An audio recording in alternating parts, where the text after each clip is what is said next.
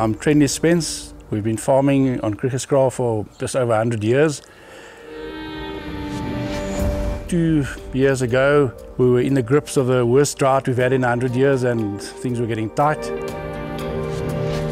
And I looked at options. I'd heard about Bos-tot-Kos 15 years earlier, but didn't know what it was. Did a bit of research. A friend of mine was making a similar type of thing, and then eventually got onto chipping, not knowing much about it, but being desperate because there was no lucerne available. My own lucerne had nothing because we didn't have water.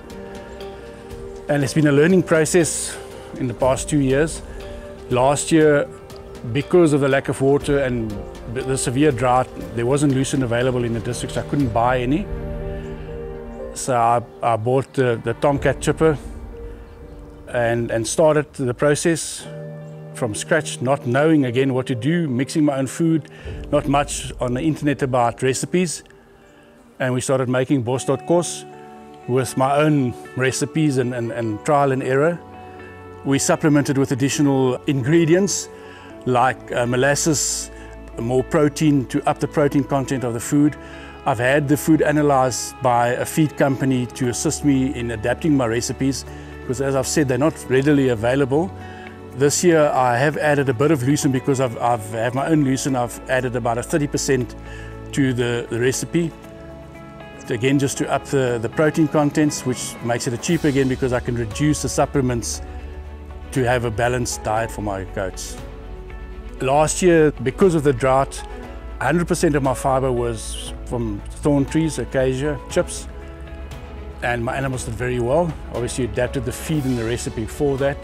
This year, because I've got a bit of my own lucerne again, 30% of the roughage is lucerne and 60% is still chips from the thorn trees.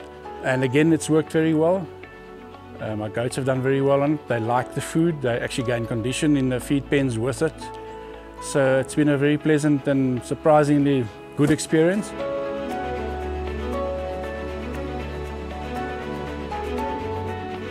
The reason it was a decision I made, looked at the cost factors. The reason I decided to still chip this year, even though we've got food in the veld and I've got lucerne and oats and everything available for my goats, is that I can sell my lucerne for 4,000 Rand a tonne this year. With the drought being broken, I obviously had to make the decision whether to go ahead with chipping or not.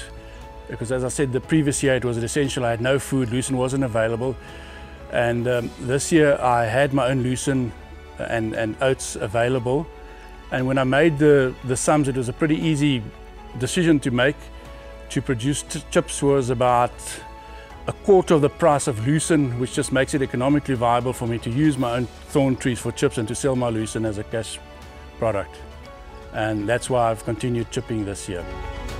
So financially it makes sense, ecologically it makes sense because we're not destroying the thorn trees, we're utilizing nutrients and food that's not available because it's too high for the animals.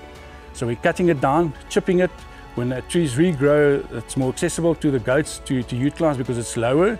And in a few years' time, depending on the rain and the seasons, we can go back and chip. So it's a very eco-friendly, sustainable way of producing food. Another advantage of the chipping, what I've been doing now for 2 years, I've chipped close to 100 tons, is that we've only cleared around our lands, just the fences and around them, so when we cut and bow, there are not trees in the way. And I'm at this stage busy clearing my canals that bring water to my irrigation dams, which is something that normally gets done.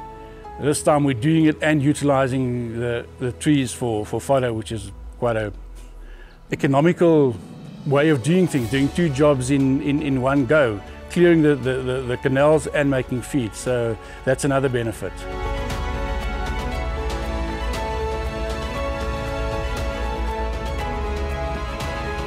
I'm supposedly a very difficult person, so I expect good service. I always say to people, I'm not brand loyal, I'm service loyal, and I am like that. I go where the service is good. And the backup service from TOMCAT has been phenomenal and absolutely fantastic, and I can recommend them. And I'm not getting commission on this. I can recommend TOMCAT to guys. It works well. The product is durable and designed and improved constantly. So yeah, I'm very happy with the product.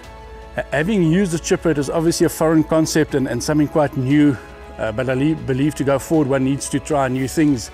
And after having used the chipper for 2 years and making my own food, I find it difficult to believe that not every Karoo farm has got a chipper on it making their own food, because it's an asset that every farmer has got. We've all got our thorn trees that can be utilized for food production at a fraction of the cost of buying food in.